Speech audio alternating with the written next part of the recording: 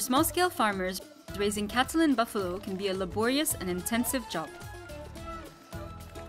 often requiring help from other family members. If the animals are not grazing outside, fodder needs to be cut or bought in daily, as it will soon rot after harvest, and only small amounts can be left to wilt at a time. One animal may be fed up to 25 kilograms of freshly cut fodder twice a day. This requires a lot of land and labor. Because green fodder varies in proteins and water, large volumes are needed to make cattle grow strong and give plenty of milk. Therefore, many farmers also provide grains and concentrate feed to supplement the diet. But these can be expensive. This limits the ability for small-scale cattle raisers to expand their animal numbers. One way to preserve the nutrients in green fodder and extend its storage to over 1 year is by transforming it into silage.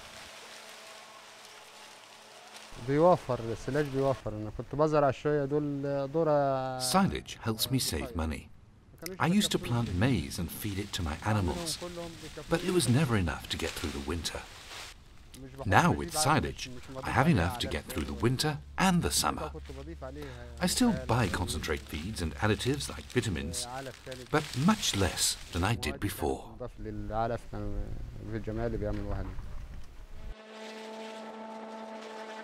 In this video, we will learn from small-scale cattle farmers in Upper Egypt about making silage from maize.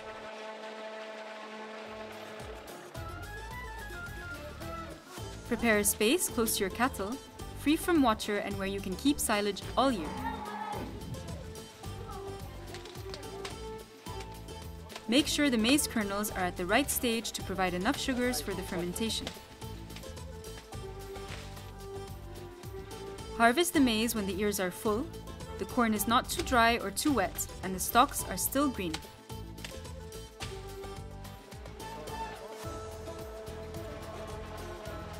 If you make silage with freshly chopped maize,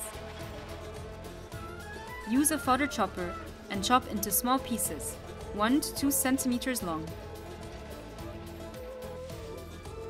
For a good fermentation, compress each layer of silage to remove as much air as possible.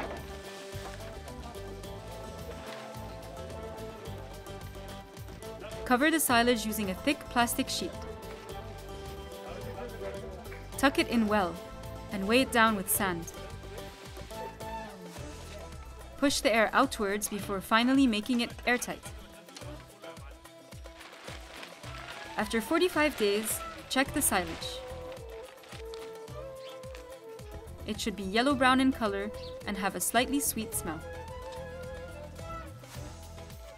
Only remove the amount of silage you need to use each day.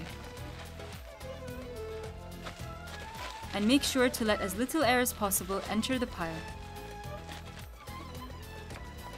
By making silage, your animals benefit from the entire maize plant and will help give you good milk and meat. Making silage is hard work for one day, but you reap the benefits for the entire year. And sometimes it can be fun for everyone.